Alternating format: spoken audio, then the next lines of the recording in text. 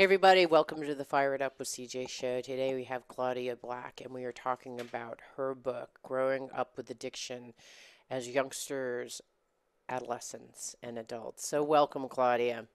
Thank you. I love to talk about this topic because it affects so many people out there. So thank you for having me. Yeah, so tell me a little bit about what inspired you to write this book.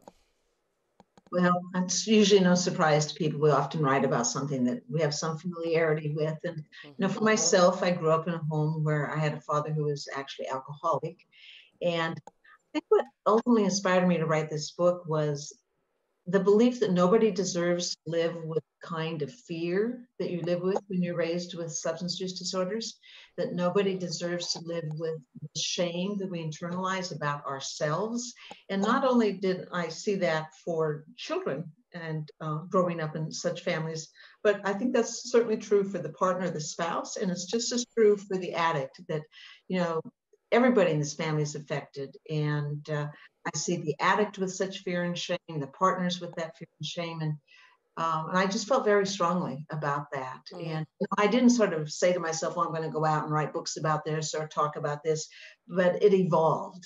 And I think that passion that I feel all of these years later is still because people don't deserve to live like that, and they don't have to live like that. And Mm. so oftentimes we don't even know that we're living out a family legacy. So it will never happen to me is really about understanding that oftentimes we are living out a family legacy, and it doesn't have to be that way. Mm.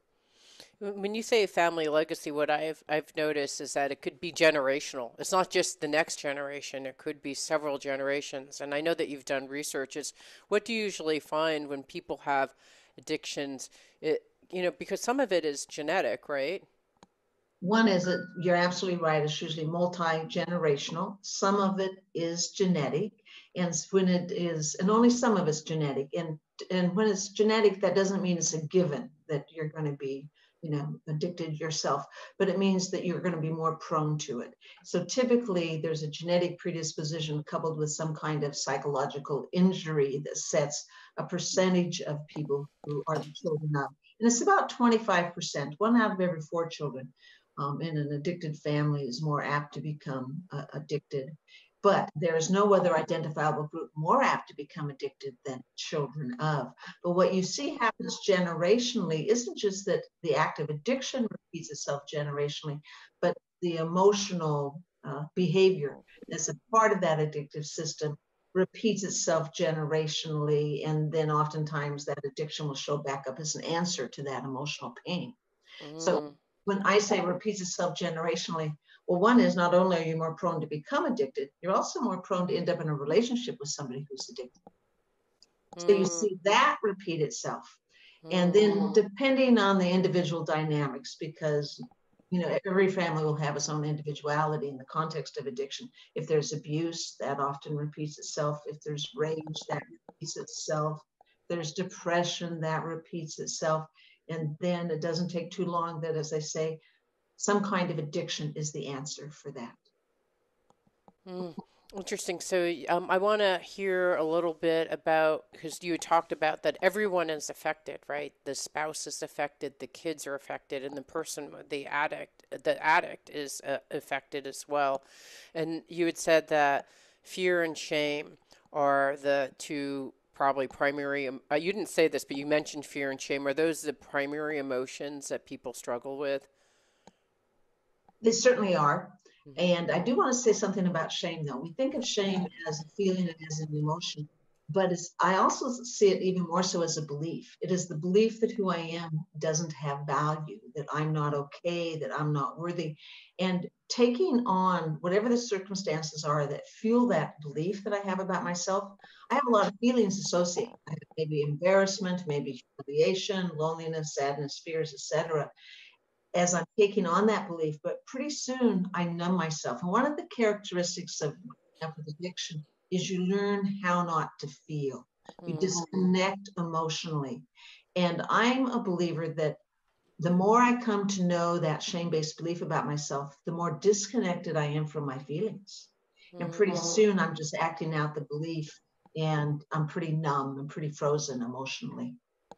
Okay, so it all starts with the belief of who I am is not of value, which then creates a set of behaviors and Yes, ways of coping, which may be yes. drinking, marijuana. I don't know over the litany of different drugs out there as a way to compensate. And is it fair to say like work? I mean, I've seen people be addicted to work, to email, to computer, computer games, or is that a whole different kind of category? Not necessarily a whole different category. And when we talk about the generational repeat that goes on, sometimes it's not the drug of choice that your parent had or your grandparent had. You might want to make so sure you don't end up like your mom or dad, that you end up addicted to gaming when they were end up addicted to drugs. You ended up addicted to gambling when they were addicted to alcohol. And the addiction can really manifest itself in lots of different behaviors, and it provides the same thing. It provides an escape, a form of anesthetizing. It relieves you for in just this moment. Addictions are great fixes in the moment. It's in the long run that people get into trouble with them. Mm, But with shame-based belief, what happens is not just that it sets you up for other addictions yourself, but it also sets you up for victimization. mm, It sets you up. If I don't believe I'm worthy, then I tolerate people's inappropriate behavior. So that can set me up for very unhealthy relationships in which I'm always in this one down position. That shame-based belief can get in the way of my initiating. Why even bother to try? Nothing I do makes sense anyway. And on the flip side of that, that shame-based behavior can set me up for perfectionism. And people will say, well, I'm a perfectionist and I've done pretty well in my life as a consequence. But the problem with perfectionism is you're always seeking that approval to show that you are worthy. mm, And it isn't about your performance, because you've come to believe that nothing you ever do is good enough anyway. So you mm, may perform really well, but the message you take with you is still not good enough. mm, So today I see a lot of people in serious trouble with suicidal ideation, with depression, with self-harm, in spite of how perfectionistic they are. Which really says to a lot of people raised in addictive homes have an ability to look good to the outside world. mm, And mm. yet ultimately, so often there's going to be an inner despair and sometimes an inner just self-loathing, and that gets acted out. Mm. Wow. And how is this different then? I mean, I can relate to all of the things that you just said. And I'm not necessarily, I didn't have parents who were addicted to alcohol, drugs, gambling, sex. They didn't fall into any of those things, but I can see myself. The whole Asian culture for me has been all about fear and shame. That's kind of our operative go-to Yes. go-to emotions. So all of these things that you're mentioning, perfectionism, why bother trying, boundary issues, um, belief of who I am is not a value. Those are really operative for me as well.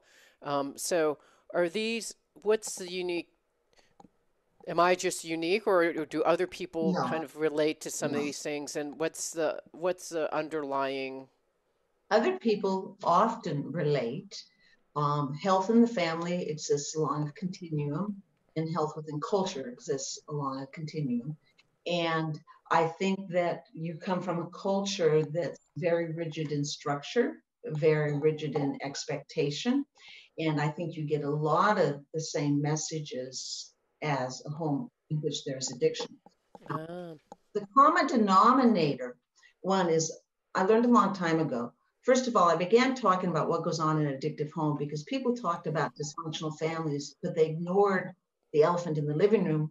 The source often was addiction. So I felt very strongly I needed to sort of hang my hat to bring attention. So I talk about children of addiction all of the time. But you can generalize much of this to other types of troubled families, is what I call that. Maybe where there's abuse but no addiction, maybe where there's mental illness but no addiction, but such as in your family, that's probably not characteristic either. But you look at the phenomena of what I call emotional abandonment. mm, And that means to not be supported really in a healthy way emotionally. And the common denominator in your family compared to somebody where there's some more blatant dysfunction is loss.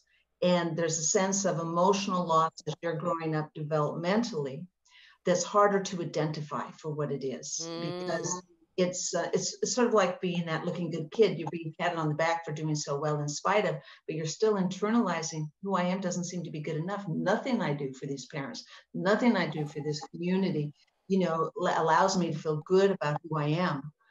And I defined emotional, I know I'm talking a lot here, but I defined emotional abandonment as I know I'm emotionally abandoned when I have to hide a part of who I am in order to be acceptable. mm, And those parts of who I am in order to be acceptable that I have to hide are maybe it wasn't okay for me to make a mistake, that somehow I learned I lacked in value if I did anything less than perfect. mm, Maybe I learned that my feelings were not okay. Only certain feelings can be shown in this family and the whole array of others.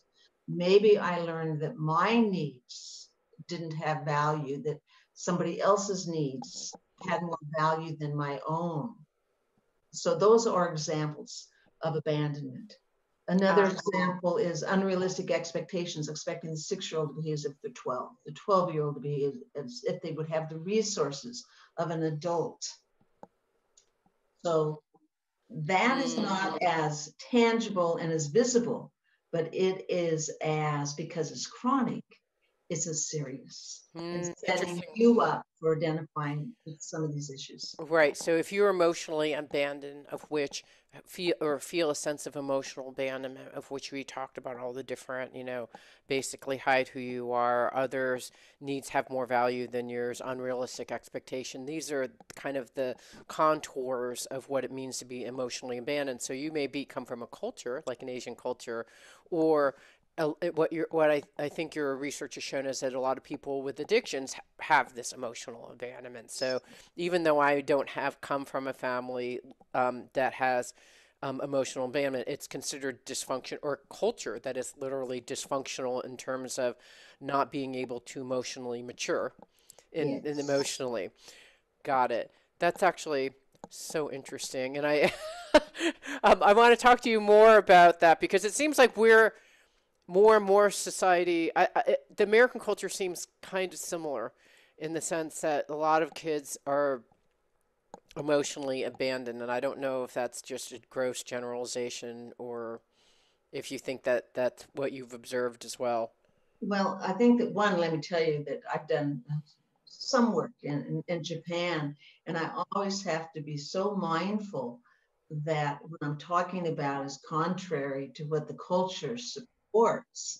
And, for me, every time I do a trip into another culture to do some speaking, I feel like I'm writing a whole nother book just to do a 3-hour presentation, just because you want to be so mindful and also somewhat realistic about the kind of difference that you make.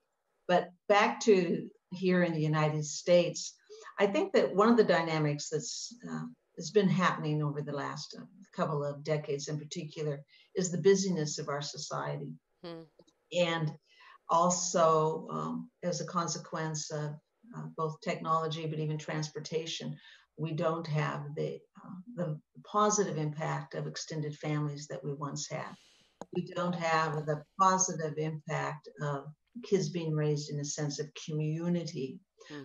which also offers a lot of support, particularly in the context of if you have some impairment going on in that family system. And today, I think that the technology, all the social medias is helping to create distance within even fairly healthy functioning families with the amount of time people are spending on screen. So I do think as a culture, we're really creating a lot of impairment and dysfunction. And then heaven help you add addiction on top of that, Hmm. then it's exponential. Yeah. On that happy note, let's. That's, I was singing to people. Wonderful. I, So I, I led us there.